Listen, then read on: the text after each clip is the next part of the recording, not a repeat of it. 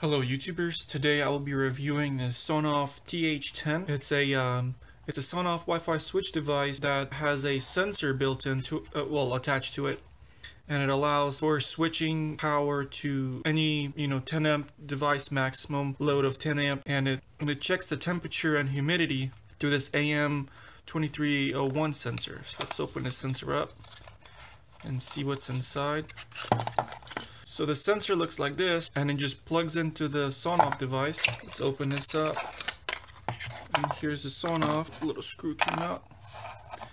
Let me put the screw in this thing. So the wires are here and they get screwed down. So here's the Sonoff device. Here's the sensor. The sensor plugs in here. And it checks the humidity and temperature. And depending upon how high the humidity or the temperature, it will turn on and off automatically, or you can control it manually. To plug it in, you have the output here, the very last one. You have two earths or grounds, and you have an input, which is the hot 110, and then you have neutral.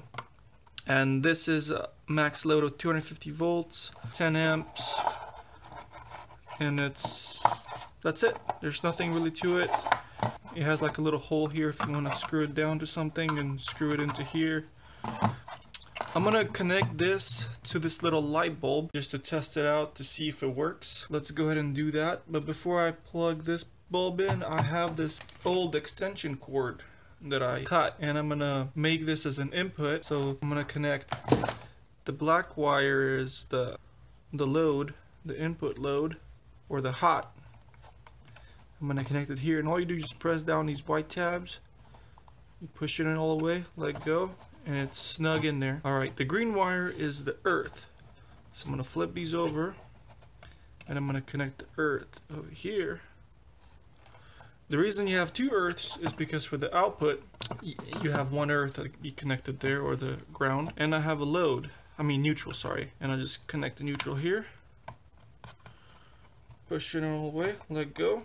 It's snug in there. Okay. Now, so the input is connected. Now we're gonna connect the device that we're controlling. I just have this 8-watt LED light bulb, 800 lumens, and I have a white wire, which is neutral, and I have a black wire, which is hot, or in this case, it's gonna be connected to the output. So press in this tab. The wire got bent on me a little bit so you can see. Let me twist that. I press it in. I push it in. I let go. And we're all set. And the neutral. Oops. I press in the neutral. Okay, it's connected. So now, let me connect this to the outlet and we'll see how it works. Okay, I have the Sonoff plugged in. Now, I should probably put this little wire clamp just to hold everything neat back on, because I don't want the hot to come out. I should have probably done this before I plugged it in, but it's okay. So I'll just screw this in nice and snug, and these just hold in the wires, and they're really tight, so we should be all set. Okay, so now that's connected. The humidity sensor is connected. Now, to get this thing to work, you need a phone, so you can download this app called EWE-Link. Now, here's my phone, and here's the app. It's EWE-Link. You just after you download it, you click on it, and I already have 3 devices on mine, and I'm going to add another device. To add a device, you just hit this plus button, and it's telling you to long press the matching button for about 5 seconds to keep the device into the pairing mode. So it's this button here, so I just press, and there's actually a little LED built in there, the blue light you just saw. It's flashing, so you just press and hold till it flashes at the same rate as that for about 5 seconds or so. There it goes. It starts flashing. 4 flashes and it stops. 4 flashes and it stops. So it's in pairing mode now. So you just hit next, and then you type in your Wi-Fi and your password for your router, and then just hit next, and then it's connected.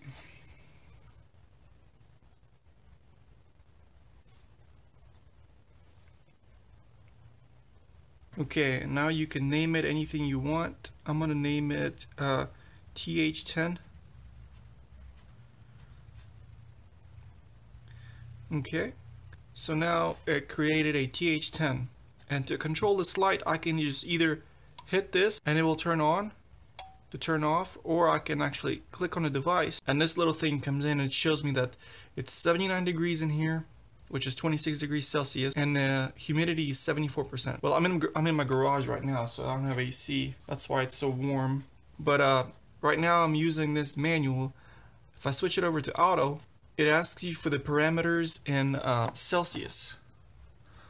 I don't know if you could see that. So higher than C in Celsius, it will turn on, and lower than this, it will turn off. So you can actually hook this up to your, I don't know, like a attic fan or a fishbowl pump or something.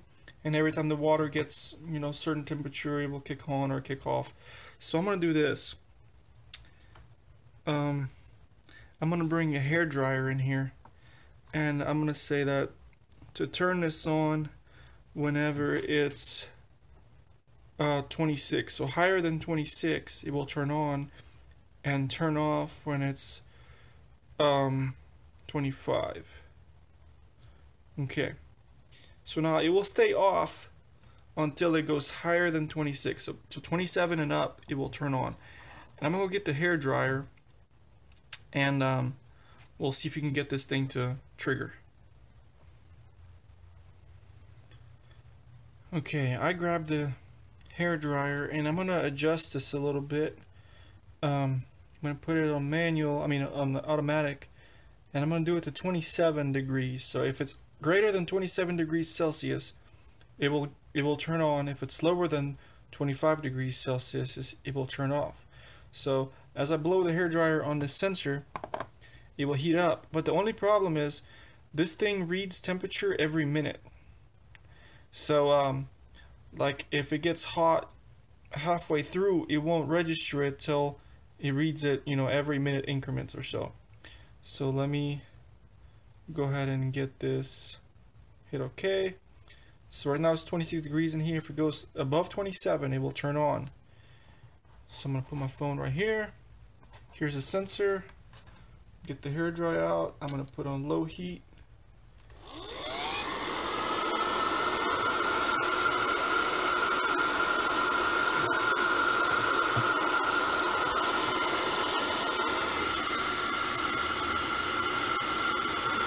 There it goes. It turned on. It's 28 degrees, 29, 30. Oh, it is kind of instant. I'm sorry.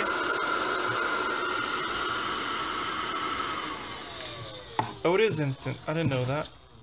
So it's reading pretty accurately. So this thing is 31 degrees Celsius, which is 88 degrees Fahrenheit, and humidity has dropped to 59%. So now it's gonna cool. And as it's cooling, if it goes lower than 30, I want it to turn off. Okay.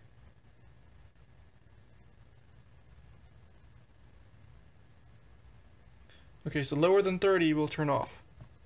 And once it goes below 30, if it ever goes below 30,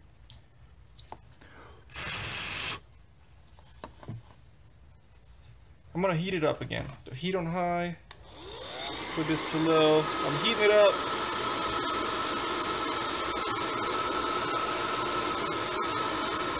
Alright, 32 degrees, 33, 36, 39, 40. Alright, so if it goes lower than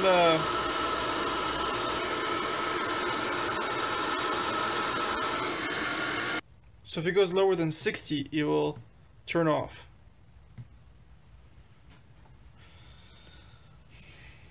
Let's see what happens.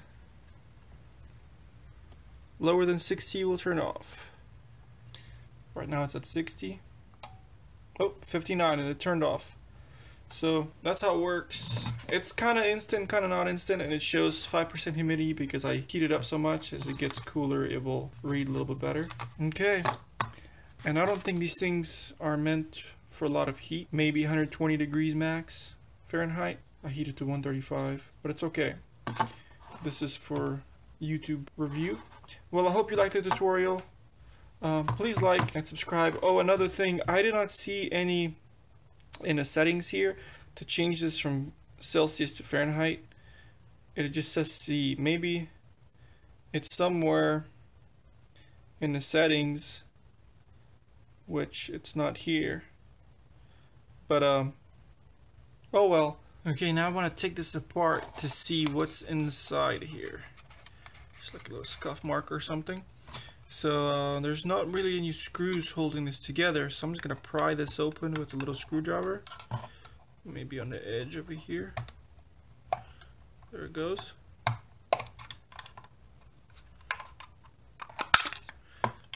Alright, this is what it looks like.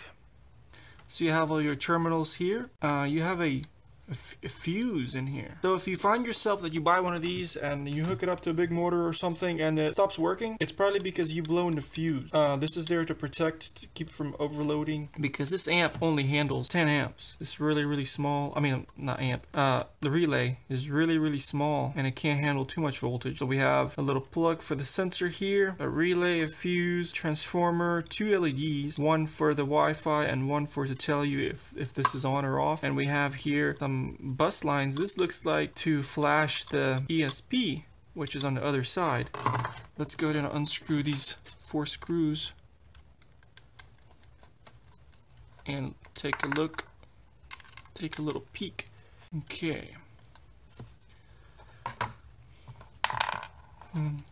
Alright, so it's pretty simple looking. So here's that ESP and here are those bus lines to flash it. So all you do is just soldering your little pins there, and I'll maybe show you a video later how to do that.